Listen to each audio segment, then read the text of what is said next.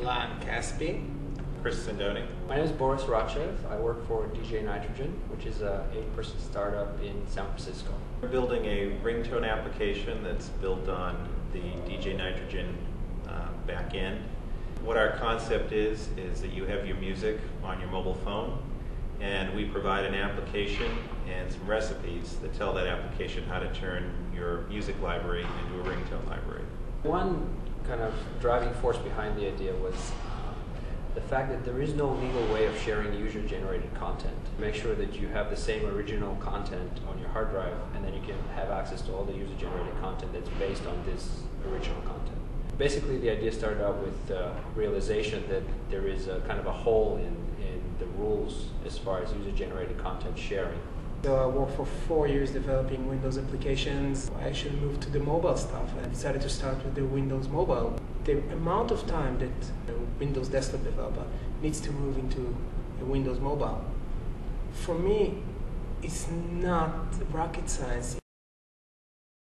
So far, we've managed to integrate our Windows mobile application with our back-end services. We're reading the user's music library, executing a web service against our servers, and saying what ringtones are available, what data is available for my music library.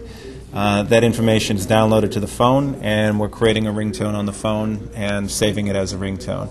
So we have the basics of core functionality.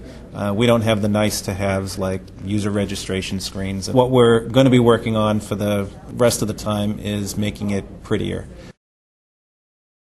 I think we'd like to win both.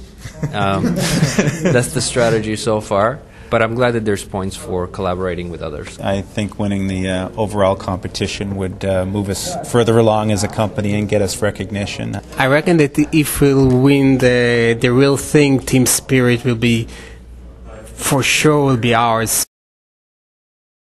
DJ Nitrogen has a new approach to a very traditional market. When I first heard about these guys, I said, ringtones? Really? But the fact is, ringtones are the best-selling mobile content out there today. These guys have a very unique approach to it. They are solving a lot of the legal issues and copyright violations that are going on today. Mixer.com just announced a lawsuit. They've been sued by some of the copyright lawyers for some of the major recording studios. And they're bringing a new approach to this. They really are looking at ways of solving this and finding new ways of discovering and locating ringtones and music, all with a social aspect. Great team, a lot of passion for the business, and they really have the right experience to get this done. Consumers are going to love our application because when they download it from the marketplace, the first thing they notice is that we have a dramatically lower price point than anything on the market right now. They also get to share ringtones legally with their friends without running afoul of copyright laws and getting sued by the music industry. They get ringtones that are based on music that they love that's in their own library right now.